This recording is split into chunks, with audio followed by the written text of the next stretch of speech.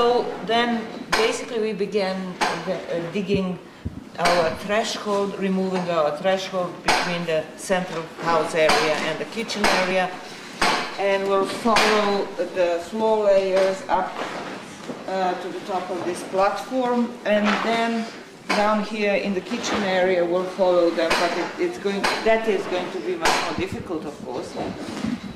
Now in the kitchen area we have also started digging some cut features which we don't completely understand yet.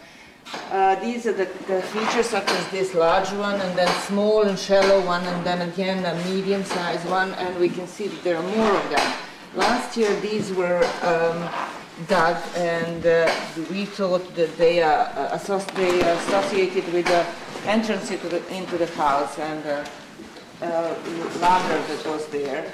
But now we see that these other cuts are actually more associated with other works in the kitchen, such as ovens and cooking and so forth. They were all filled with very, very rich organic deposits, charcoal, ash, lots of remains. So we'll see what the flotation will tell us about that. And then we have one thing that is noticeable at this point in the kitchen, it wasn't last year, is that this whole edge of the platform 169 is packed with, at least the edge is packed with a mixture of deposits that actually come from the kitchen, all these burned deposits.